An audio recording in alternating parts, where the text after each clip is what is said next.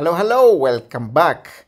One of our subscribers actually suggested to take a look at Lantheus Holdings. This is a pharmaceutical company. It operates in the healthcare sector and the industry is diagnostics and research. It's a Massachusetts company, so it's US. And you will see that it is a small company. It has 600 employees about, and the beta is close to 1, so it's kind of moving similar to what the market is doing. And it's a 2015 IPO, as you'll see here. You'll see some information about the company here. They manufacture, develop, and commercialize diagnostic and therapeutic products that assist clinicians in the diagnosis and treatment of heart cancer and other diseases worldwide. Alright, so let's take a look at the company. Before we do that, I want you to know about the new module that I was working on, and it's actually complete right now. Very useful, I feel, the fact that you can actually see the earnings transcripts for all the quarters that the company has actually submitted those, and you can kind of browse through them and pretty much take a look and read each one of these transcripts if you want. Now, one of the things that I'm aiming to do in the future is actually get these transcripts and take them through a natural language processor that will actually automatically discover through AI what are the important points of this and actually try to deduce information. This is going to be a project that's going to be happening in the next few months or so, but I just wanted to let you know, so that you are aware of it, of what's going on with the tool. I'm constantly adding things. I like working on the tool a lot. This is one of the things that I really like working on, and so I'm adding modules all the time. Now, the stock analysis chart is coming up next, and as you'll see here, the company has been heading higher recently, and from its 1 year high, it's actually at about the same level. And if you take it to the max, we're sitting at a max price. It's actually great that the company has been doing pretty awesome right now. All right. So the next thing, we're going to examine the financials because we need to know whether it's actually worthwhile purchasing the company where it is. And you will see that the PE ratio is negative here, pointing to a company that is losing money in terms of its net income. It used to be positive, so now it turned negative, and that's a little bit surprising to see that the company is actually heading higher here.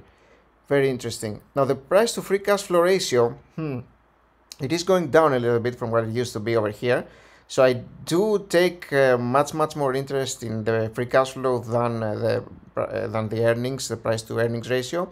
However, I want them to be similar, because if you have negative earnings and positive free cash flow over here, a positive price to free cash flow ratio, then something is going on. There's something has to give. So the company is resorting to something in order to have this kind of positive free cash flow ratio, price to free cash flow ratio. And it could actually be happening because they have stock-based compensation, depreciation, and things of that sort added back to their cash flow statement. We're going to examine that in order to make sure to actually understand what is happening there. Now, another bad thing here, outstanding shares that keep increasing, and rather massively here, from 37 million to almost 70 million. Companies taking advantage of the increasing stock price. That's something that I don't like to see, because we're having almost double the amount of outstanding shares here. The free cash flow to total liabilities ratio is about 10, which means that it would take about 10 years for the company to pay back all its total liabilities using last year's free cash flow. Okay, that's a little bit too much, but it doesn't mean that I'm not buying the company because of this one. The revenue growth is positive. It's been increasing. It has been about the same in many years. It's last year that it increased massively. And the 5-year net income growth is going down, though, and that is worrying. Now, the free cash flow is going higher, but it did go down. We will examine those in detail. And the total equity is also increasing, I'm assuming because of the outstanding shares, because the company has been issuing shares like crazy. And the return on equity and all that is negative because of the negative net income, of course. A little bit of an elevated price to book, but that is not my main concern here. I really want to examine the company's financial statement here and the company's statements. I want to see in detail what they are doing, and you will see that the net income is negative, and the revenue has been increasing here, and the gross profit has been increasing as well, but the operating income is in the minus here, as you'll see. Increasing operating expenses is probably the reason for that. As you'll see, the company used to have operating expenses near 100 million, and now they have almost doubled that. This is probably why we got a much lower net income here, and it's negative. Now we have negative net income. We will examine the cash flow statement later, but let's take a look at the balance sheet, because I really want to see the total assets and liabilities of the company. This is a small company, remember, so we're looking at total assets of 800 million and total liabilities of 400 million, which is gives a total equity of the company for the company of about 400 million. But take a look at the additional paid-in capital. This keeps increasing, and it is money that the company got because stockholders actually bought stock. And so as you can see, all the equity in this company is about stockholders buying the stock and not about the company making profit. That's very, very important, and it's something that I typically really hate to see from a company. Now again, the net income was negative over here, but you will see some positive values added back. The stock-based compensation, the depreciation and amortization, and some other non-cash items are also added back, and this is what gives us net cash flow provided by operating activities, which is positive here, and this is how we're getting positive free cash flow, because after actually subtracting the capital expenditures that the company had over here, you are getting about 41 million, which is a positive number. But again, this is because of the depreciation and amortization for the most part, and the stock-based compensation. So this is what makes it positive. So practically speaking, the company doesn't really make free cash flow.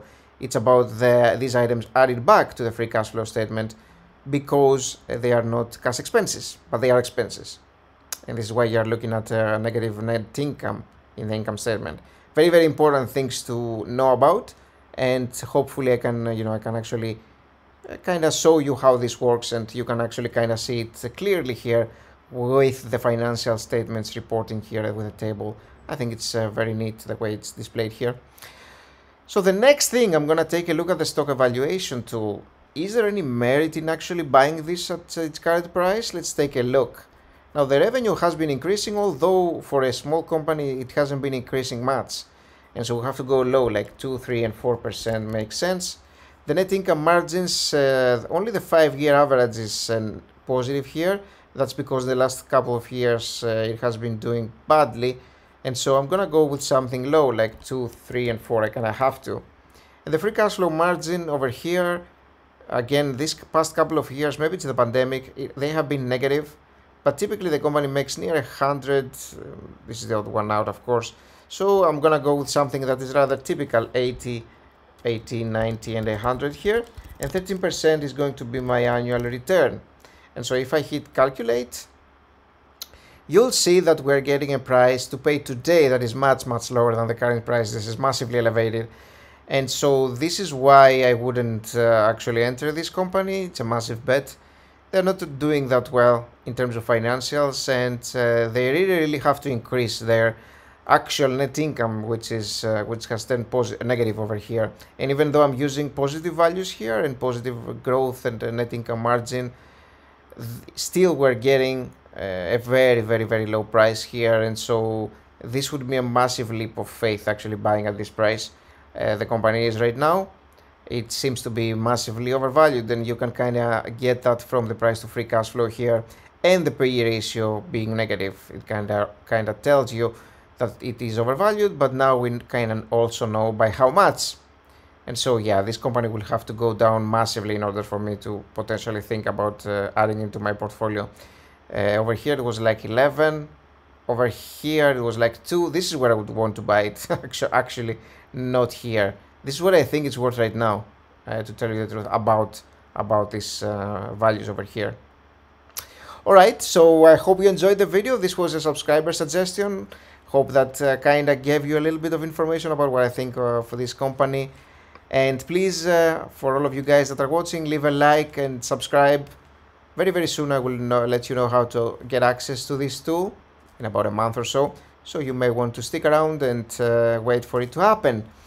And in the meantime, take a look at this video that I made earlier. It is about Alibaba. I'm discussing the details, the finer details about what the company is doing and what we're expecting from it in the next few months. Thank you for watching this, and I'll see you soon. Have an awesome weekend. Bye-bye.